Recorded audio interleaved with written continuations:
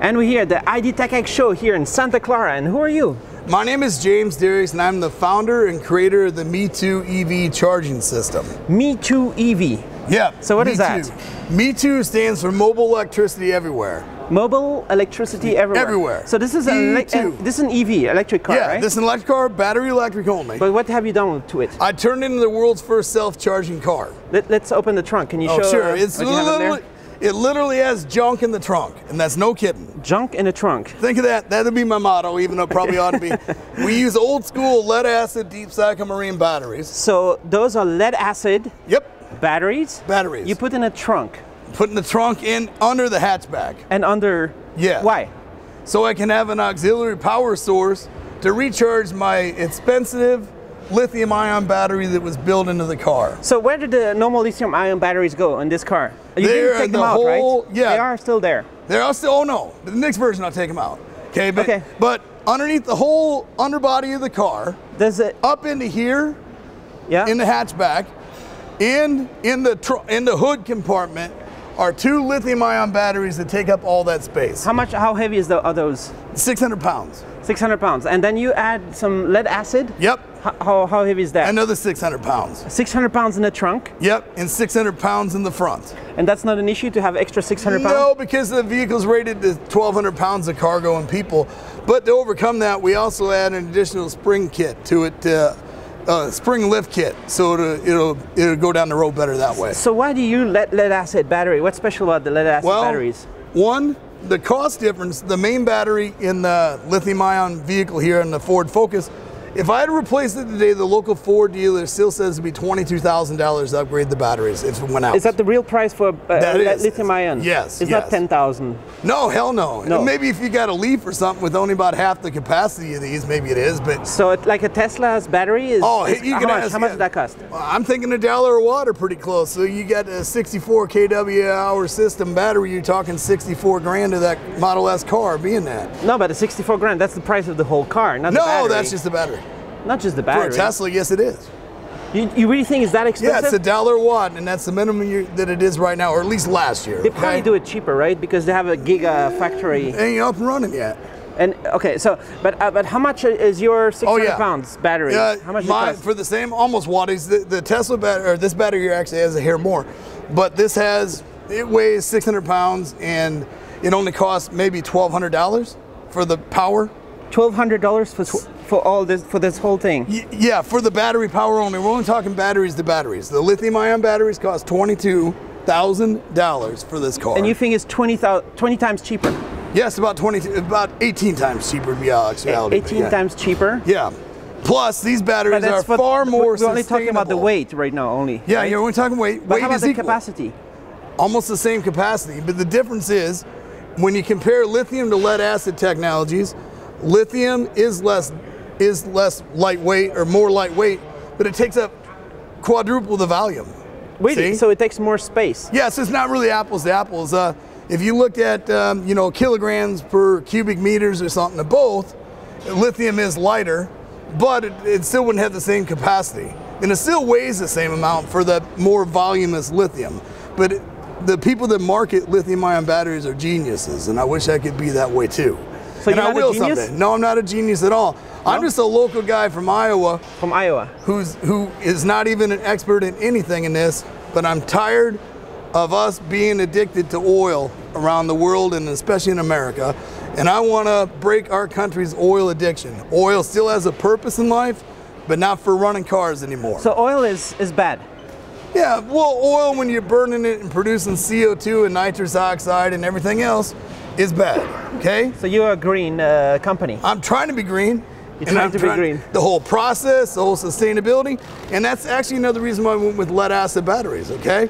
Because they are completely sustainable and recyclable cradle to grave.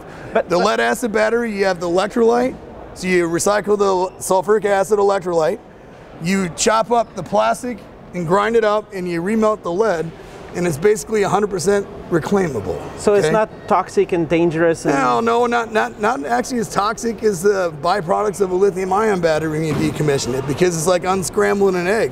How about explosive? Is it more explosive than No, you don't lithium-ion? have thermal runaway issues with old school lead acid. So it's safe? Yeah, I don't need no coolant system on batteries at all. It doesn't get too hot? No, it can actually absorb a quicker rate of charge sometimes without blowing up on you. Isn't dangerous the lead kind of leaks out? Well, we got a solution for that and some trade secrets on that, but it won't be an issue with our go-to-market product. But I thought that lead acid was not as efficient as lithium-ion by I think bunch. there's a lot more lead in the world and sulfuric acid in the world than there is lithium chloride in the world. By a factor of probably 100, actually. But isn't lithium-ion much more efficient somehow? Isn't that what the industry is saying? Here's why people like it. Is the surge capacity to like run a Tesla, to really just go 0 to 60. You can pull more energy out quickly, okay? But on the long haul, slow and steady is better than quick and dead, okay? So it doesn't go quick and dead? No. It goes slowly? No, it goes steady. When it charges and when it's parked, how the system works. So it's actually not powering the car at all. It wouldn't be able to, right? So it's just charging your battery. Yeah, the lithium-ion battery. That's so how correct. does that work? Okay. Once again, the conference session will resume until 6 p.m. Okay. Those batteries. So we had are the lead acid batteries here, deep cycle marine. Underneath there'll be more, and then it's connected to a pure sine wave 240 volt alternating current inverter. Yeah. And then the alternating current inverter, inverter powers this charger right here, and this is a level 2 home charger that is now built into the trunk, hardwired in. That's okay. And we got mics that are very directional. Oh yeah, okay, I forget. Okay, and then you simply plug in, push a button, plug this into the bumper, and then all you do. This is the normal charging port. This normal 1772 charging port that all electric vehicles in America usually use of this age, unless they're a Tesla and then they use their own proprietary one. And then all the guys got to do, plug that in there. Plug to plug. Plug to plug, and you're charging the car right now. You're charging the car with the car. With the car. Nobody's done this before? I don't think so. But maybe they have. Maybe I'm reinventing the wheel here, but I've been to a couple trade shows in electric vehicles and I've never seen anything like what I'm doing. And that's a good sign. I've heard experts tell me, oh yeah, it just came to me one day. I had a vision from God and he gave it to me. For real. What's next? What do you think about the IDTechEx show? How's it been, the show? This is the show right now. Yeah, it has been the show for me. And been the show. What? It's been the show. Yeah, this show made us actually. And I can't say who or what, but we are getting funding because we came here. Somebody said they're going to fund my dream and idea of this, and by coming out here, we got enough money now to get this business off the ground. So it was worth it to come out. Oh, what do you think? Yeah, I mean, completely. And just the publicity, the input from people that have been coming by. So what's next? Do you have some strategy for the business model? Sure. How's it going to be? We're going to actually go to dealerships and set up a dealer network as our main distribution channel. And then also our website and from the Google search stuff to where we're going to be able to take orders. Then we're going to find installers that are ASE mechanics and put these kits on their dealership. And so this is a Ford, but you don't need to talk with Ford at all, right? No, because it's just an add-on. An add-on. I don't tie in any of Ford systems. You make a hole in the trunk or no? Well, yeah, but that's the hole in the trunk. I guess I'll be liable for that, but that'd be the only thing.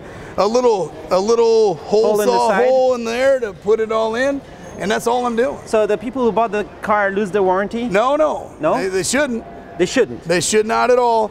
Because all I'm doing is supplying power like if I was at a curbside charger. Because I do not integrate into the Ford at all. My product has isolated grounds, so I can't even be backfeeding power into the Ford. How is slow, or what's the speed of charging? Okay, well at a parking charge now, like you pull into a parking place and it has one of these connectors, the 1772 on it, a level 2 charger, it'll still take about 2.5 hours, 2.5 hours, okay? To charge a whole car? To charge this car, because the bottleneck is not the power that can be provided to it. The bottleneck is the absorption rate of the lithium-ion battery on its charger that we're supplying alternating current to. And on this car here in particular, it's 2013 car, it's standard to have 6.7 kilowatts of absorption rate per hour. Like 28.5 to 29 amps of 240 volt power. And that's all these will do, because you can put 100 amps to it, but it's still only going to draw the 28.5 to 29 in. And so it takes 2.5 hours from here to there. Yeah. And it would take the same time from a car, yes. from a thing? Yes. On a regular charger, not a fast charger? No, just a regular level 2. So how long does it take to charge that battery? Okay. When you get home at night, you plug in this 50 amp, 240 volt plug into your wall. It's an RV plug. It's called a 1450. So you need an RV charger at home? No, you just need a plug like this at home. A plug-in with one of these, 240 volts, 50 amps. 50 amps. Yeah, so whatever that is, watt-wise. And then you simply then plug this into the car, okay? Yeah. And this into the wall, and then it'll charge up both in about 2.5, 3 hours at home as well. That one, 2.5, 3 hours? Yes. And the lithium at the same time. And the lithium? Yes. Why? How? Well, how does it go through there and there? Well, because this has the lead acid battery charger built in that fills up this, and it still continues through the loop. So you plug that one too at the same time? Yeah. So you don't need one how many plug-in. recharge cycles do you have? Oh, that's a good point too. Now, there's a wives' tale going around that, that these won't work well and only so many depths of discharge. But the battery manufacturer we're working with has studies and they have things, and they tell me that even if I discharge them 100%, depth of discharge, like no energy in them at all, or like 10 volts or something, right? That I can get 500 cycles. 500, yeah? 500 recharges before I got to worry about anything. The lithium ion would be... Well, it can go further. The modern ones can do more, right? Oh yeah, but if I only discharge these 85% depth of discharge, it's 2,500 cycles. So that's like 2,500 days divided by 365. We're talking 6-7 years, man. Can you put a limiter so you never cross the 85%? Oh yeah, I can use the voltage limiter, current limiter, whatever I want to turn on a relay and to switch everything off. That's simple. And that's what we're going to have on it. And you sure there's no issue with this idea, right? There's nothing wrong, it just works. Yeah, Did you drive all the way from Iowa with this? Yeah, on one well, charge? I didn't drive it all the way here because I had to trail it because I had to get here quicker. But I drive this in rural Iowa every day. And if you can get around there, the closest again, public charge, I'm gonna say 36 to 40 miles away. And in the city that I'm from, or close by, that's got like 250,000 people, there's only like 6 level 2 public chargers with that plug-in. 6 chargers in one city? For the whole city, yeah. So you tell me, Trump has some work to do, right? Yeah, well, I have some work to do. We're gonna electrify the whole country. All right. So there's only 6 chargers in the city, and so you And I should point out, like I told some other people here today, 3 of them aren't open 24, only when they're open for business hours. Otherwise, you can't use their charger because it's got a RF card, and if you don't have that, it don't turn it on. So you never use those public chargers, right? I don't have to, no, not at all. But you can still come back home? Yeah, by plugging it in my parking lot and going to work. How many times have you done that thus far? Quite a few. Yeah, so I haven't kept track, but I was one time. It is new, right? Yeah. But you are we've done this, and yes. And you know what else? One time we had 1 mile left to battery death on this car. Pulled along on the highway, plugged it in. On the highway. And had it pulled over on the side of the road and was able to charge up to get the rest of the way home. And that's what we're doing. And this will open up the door to the average man getting an EV and having the range to go back and forth to work and commute everywhere and everywhere. And we got pictures here on this flyer, maybe that'll come in or not. We're along a river in a state park in rural Iowa. We're charging this car there, off-grid completely. There's no plugins around on this one. Now this one, we show it hooking up to a 50 amp RV plug-in right here. And then this is in front of a hotel called the Lincoln Highway Hotel. And it's really interesting that the Lincoln Highway was done roughly 100 years ago when we had Model Ts. Okay, and President Lincoln's the one who freed the slaves, right? So we want to free our nation's energy addiction. We want to free our country's energy slavery, just on the Lincoln Highway. That's where it's starting. That's why it's prophetic for us to say that. But that's what we're doing. So you go to work, you plug your car to your car, and then you go back home. Correct. After you've done work. After you've been there a couple hours. 3 hours. Yeah. So it's perfect for your commute. And then the further on version that we actually filed a provisional on too will be Android and iPhone controlled, and you'll be able to turn on the climate control inside the vehicle say 15 minutes before you're ready to leave your office, so you're already charged up too, and the vehicle's already hot or cold. All right, so the EV is definitely happening, right, in this country? Yeah, it's the wave of the future. Are you going to sell outside the US? We're hoping to. I'm going to find business partners, strategic partners in the US, the EU, China, Australia, the whole world. I should just contact you right now. Yeah, this should. How about, what did you do before this project? Oh, I had another business that failed because of 9/11. I used to make baby products, actually. I made strollers. The only American manufacturer. What does that have to do with 9/11? Oh, it happened because 9/11 caused a ripple in the U.S. economy where people didn't buy things. I lost purchase orders. Okay. My manufacturers went out of business. So I couldn't get my parts made. So you made a baby stroller? Yep. Yeah, believe that or not. Yeah, a car seat and stroller. The only American manufacturer of strollers. So you're like an inventor, right? I am an inventor, but 9/11 really caused me a lot of personal problems because I was in the war earlier and I seen a building across the street from me get blown up, and when the first tower fell with all the fire engines and EMT people and all that, something went off in my mind, and I lost my ability to do what I used to do anyway. And because they said I had chronic delayed.